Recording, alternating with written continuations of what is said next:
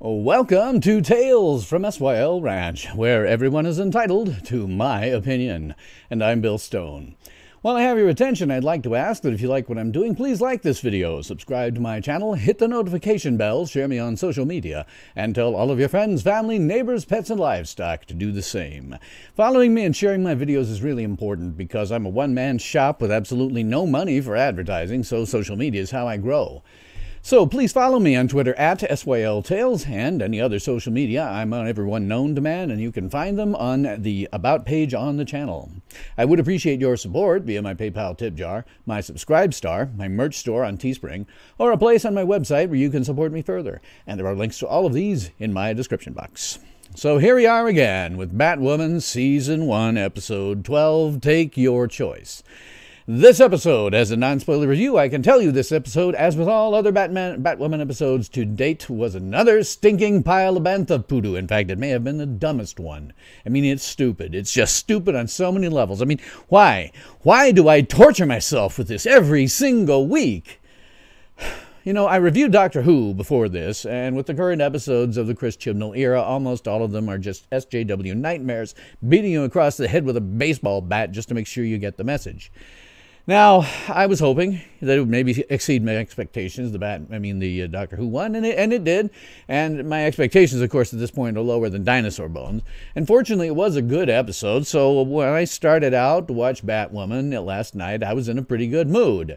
But then I watched it. And how in the name of whose holy purple robes did this show get a full season, much less a second season?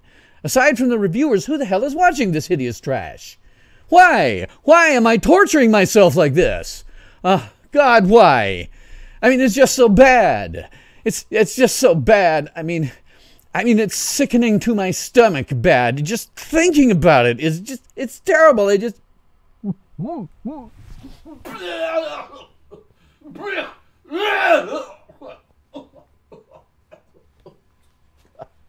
I'm sorry.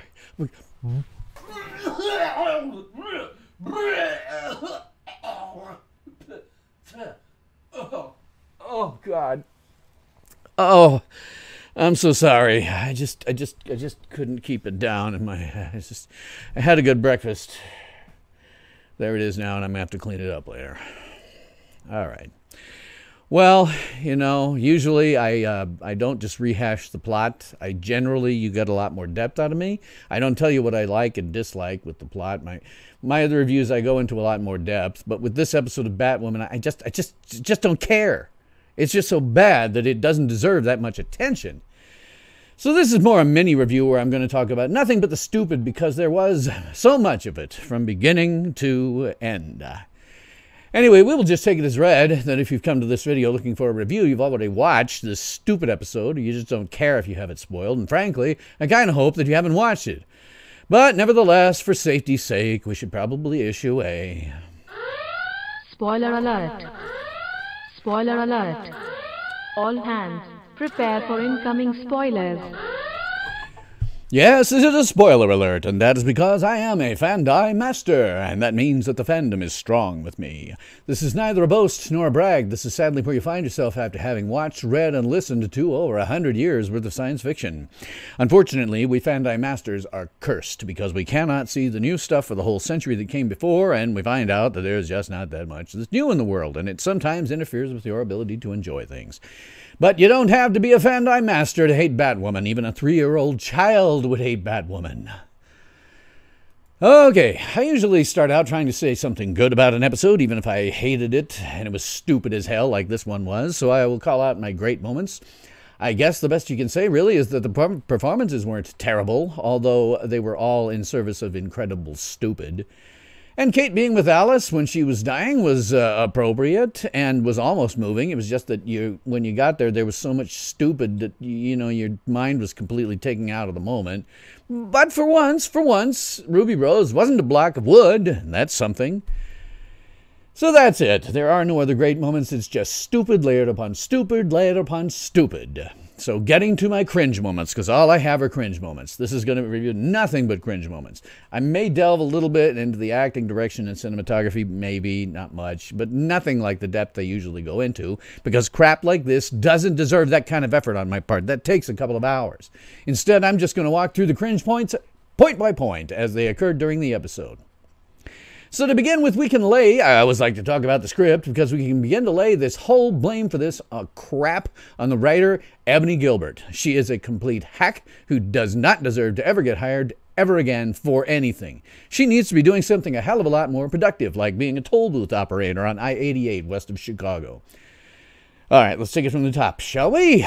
So we start out with Dr. Campbell, and he's August Cartwright, a.k.a. Caterpillar. Does this come as a surprise to anyone? Because I've been assuming it's the first time we saw the guy. And Sophie says later on in the next scene that if they don't catch Alice, then the next victim is on her. Well, Sophie would be good at cringe moments. I don't even know what Alice's body count is anymore. And Batwoman has had so many occasions to take her into custody and even had her in a cell once. And every single one of these deaths that Alice does after season 1, episode 1, every single one is right on Batwoman because she never does the right thing. And yet Batwoman never thinks about this. Not once. Sophie did, and it was because Alice escaped from their custody one time. So who's the hero of this show? Because it sure as hell ain't Batwoman. Sophie is marginally more of a hero.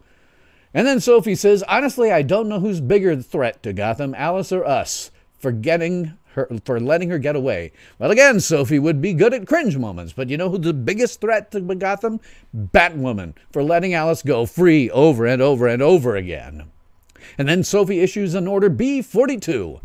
This is some kind of license to kill that a private company has? They can institute martial law and kill people on sight? How the hell does that work?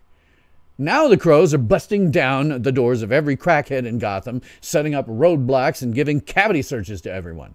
I mean, does the GCPD or the Gotham government have anything to say about it? I mean, why are they letting the Crows run completely wild, violating every law having to do with an individual's rights?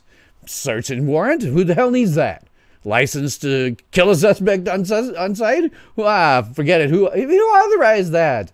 Not that I don't think Alice doesn't deserve to be snuffed, but given what the Crows are doing, if I lived there, I'd be moving away from Gotham for somewhere a little bit more safe, because the Crows now are nothing but a high-tech criminal gang.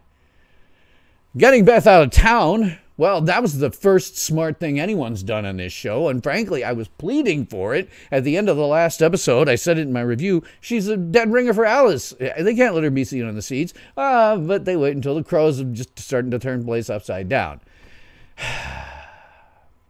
And Batwoman, she then takes out 4 Crows to save Beth from an illegal Crows checkpoint, and well, I guess since she's fighting crime on some level because she's fighting a criminal gang, so I guess on that one point she's a hero, but too bad she only fights them when it serves her own selfish interests.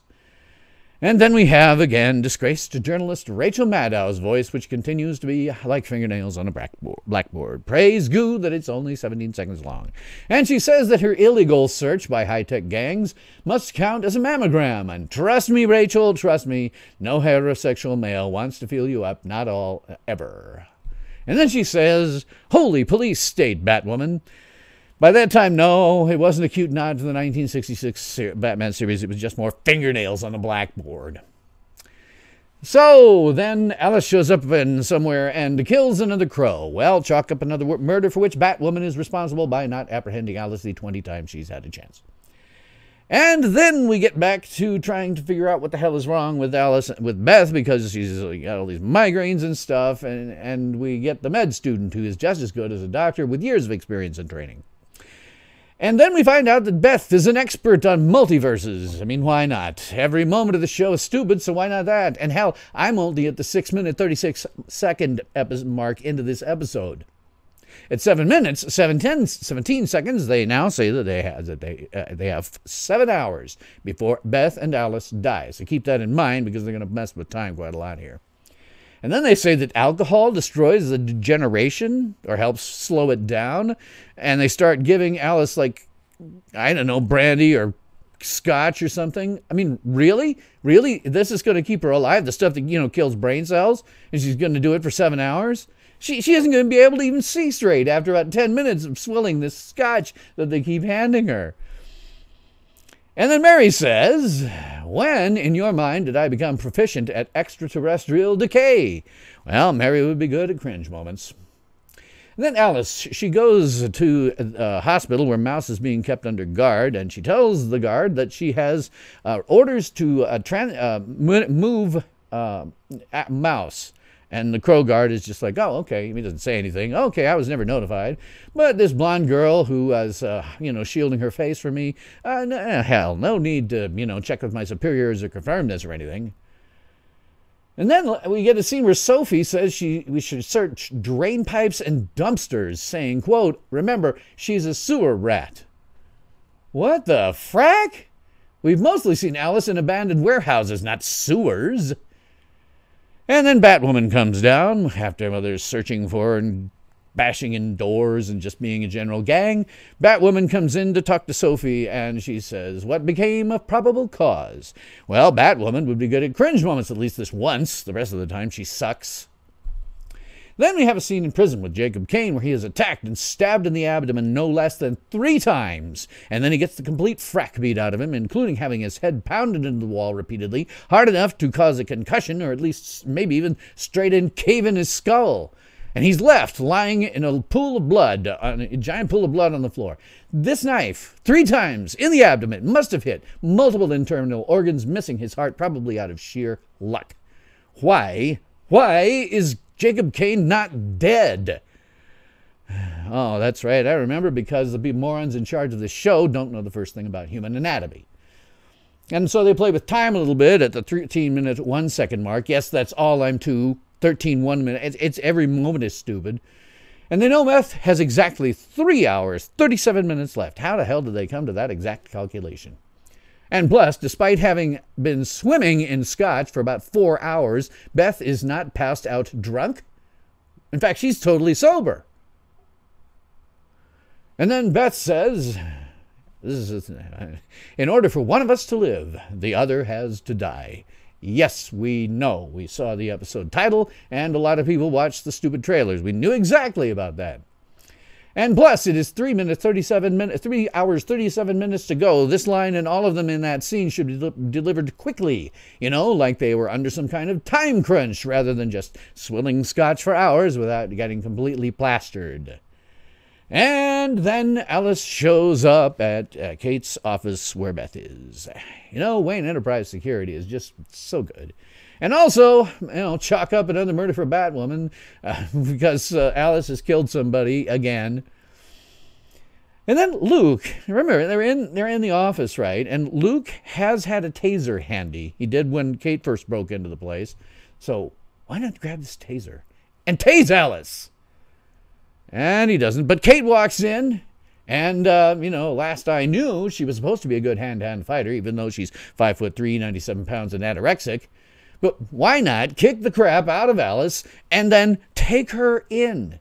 Like a superhero would. So it's 3 hours to go, and we have to stop for a little confab for almost 6 minutes. Nobody does anything when they could be catching Alice. Nobody does a thing until she throws her knife at Beth, trying to kill her. Why did everybody just standing there didn't tase her, beat the crap out of her, anything that would have made sense? Apprehend her, give her to the crows, let her die. She's a fracking multiple murderess. And then Alice tries to run away. Kate says, Alice, stop. Luke says, Kate, Beth needs you. I say, no, Kate needs to stop Alice, truss her up, and then deal with Beth. Beth isn't going anywhere. And I'm at the 17-minute 26 mark, and there's still so much stupid yet to come. Alice then shows up at Mary's filthy, unsanitary, illegal clinic, and she's counting on Mary to be nice to her after killing her mother and getting her father thrown in jail. Just how stupid does Alice think that Mary is? And then we get a scene where August Cartwright pumps Mouse in the hospital full of truth serum.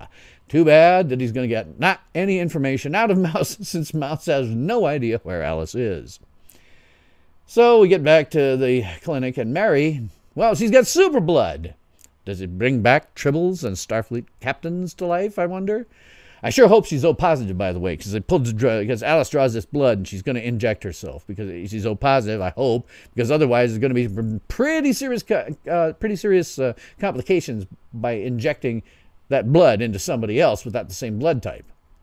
And not to mention that Mary, she could really become very rich right now by selling her blood. The universal cure-all for everything ever? Damn, that would be really handy for every single doctor in the world to have. And then Mary of all people, finally does what Kate and everyone else should have done, tackles Alice and chains her up. It turns out Mary is the only hero in this episode. And then we discover that Mary's filthy, unsanitary, illegal clinic has a landline phone? I haven't seen a landline phone since forever. I mean, why does it have a landline phone? And then Alice dials the landline phone without even so much as looking at the number pad. I guess she's dialed the crows on a landline phone so much that she doesn't have to look. I guess she's got that number, like, memorized. And then from 2918 to 2819 rather, to 2954, I have myself constantly repeating as the crows show up at Wayne Enterprises, because Alice has told them that she's there. She show up at Wayne Enterprises, and they've got helicopters and everything, and they're probably going to take 27 8x10 color glossy pictures with circles and arrows and a paragraph on the back of each one, explaining what each one is to be used as evidence against them. But they're all just swarming around, and all I'm saying to myself the whole time is, take it to the Batcave, take it to the Batcave, take it to the Batcave for more than a minute. 29:55 to 31:75, completely wasting every bit of time with a ghost of Mary's mother, a hallucination or something. We don't have much time left, guys, but hey, I guess we needed some filler. And then back in the Batcave, Beth says, "Why do you risk your life for a city of strangers?" Well, Beth would be good at cringe moments. Viewers have been asking that same question since episode 1, and no motivation that we've been given makes any fracking sense, including this one. And of course, Beth then has to put in, "This isn't guilt, this is courage." Yeah, this is why Kate being the paragon of courage makes absolutely no sense.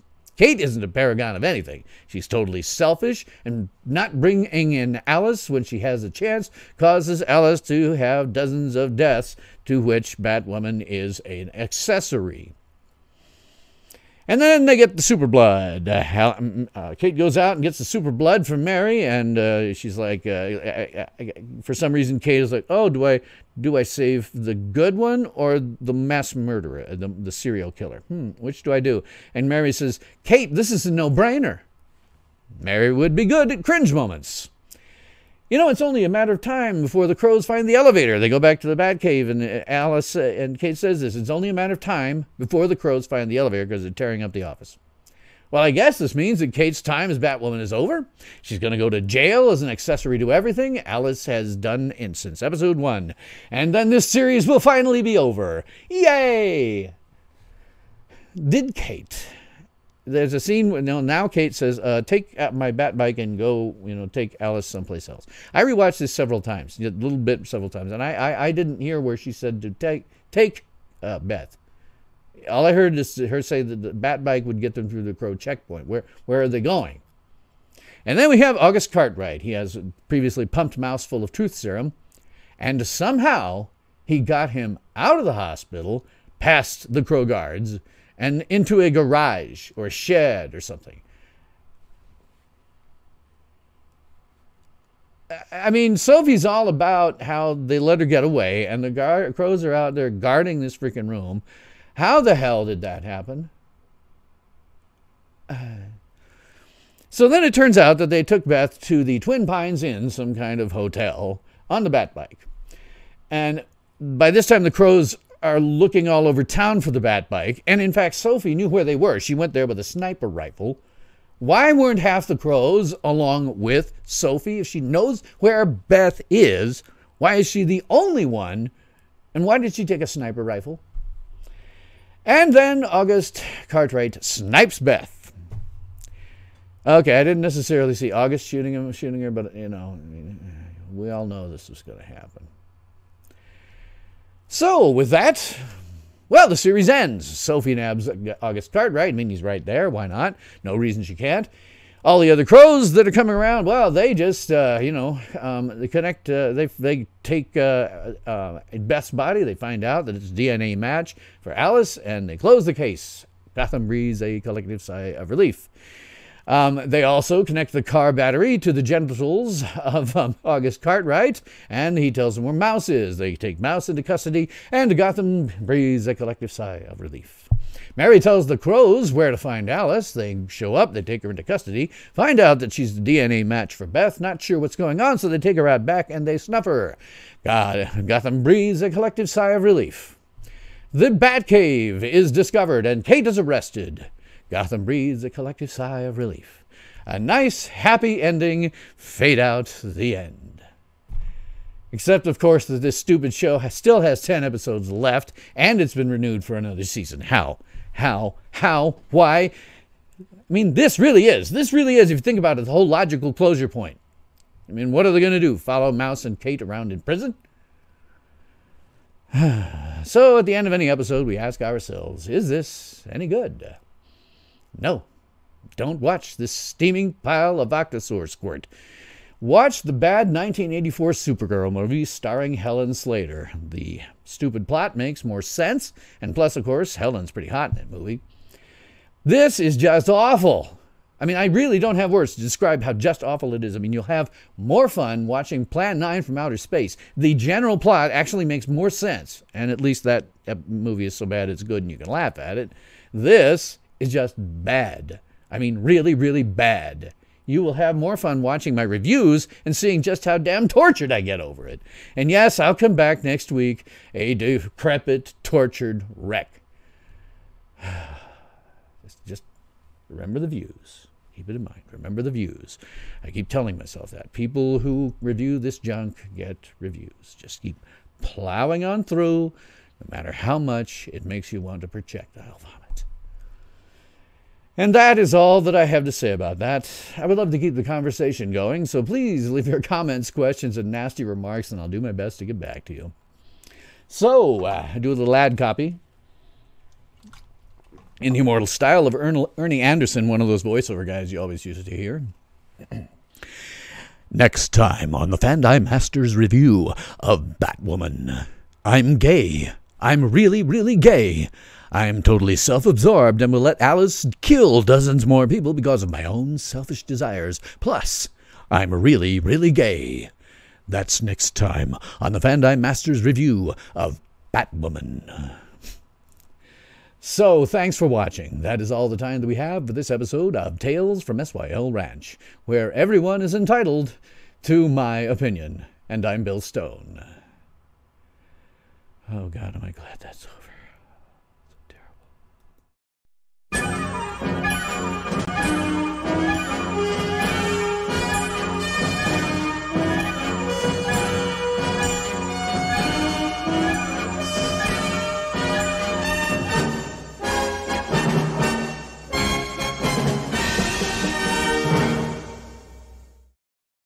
Ultimate power in this world has always been one simple thing: the control and manipulation of minds.